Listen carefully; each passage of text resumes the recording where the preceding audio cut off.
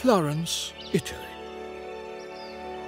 This is the habitat of one of the most eye-catching creatures in all of creation, one which, in many cultures, has perhaps unsurprisingly come to symbolize pride or vanity.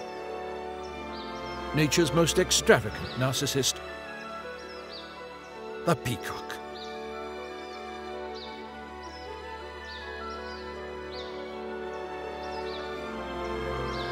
A peacock that successfully mates can spawn hundreds or even thousands of miniature versions of himself. But competition for mates is fierce. It is not enough then for the peacock to merely shine bright. He must also eclipse his neighbor.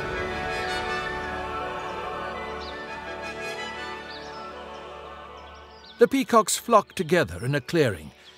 Evolutionary biologists refer to a patch of ground used for communal display in this way as a lek.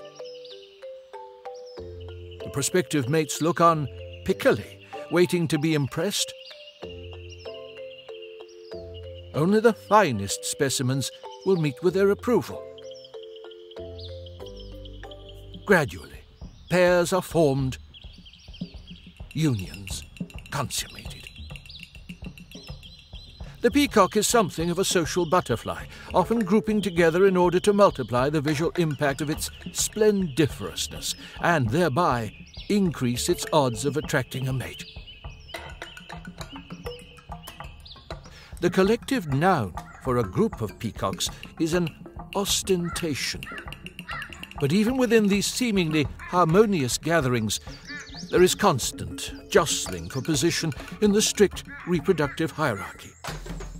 Research has demonstrated that peacocks spend up to 30% of their time, almost a third, looking at the other males in their lek. In other words, sizing up the competition. In an average lek, a mere 5% of the peacocks enjoy the overwhelming majority of the mates, while the rest are left to their own devices.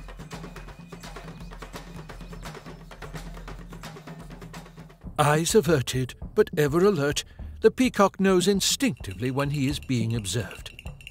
Even when apparently oblivious to a prospective mate's gaze, he is in fact staging a carefully choreographed act for his audience.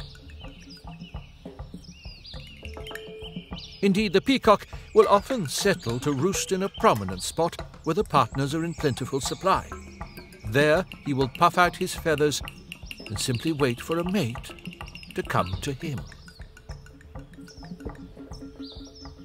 However, the peacock is not above resorting to other, more nefarious means to achieve its ends, including deception.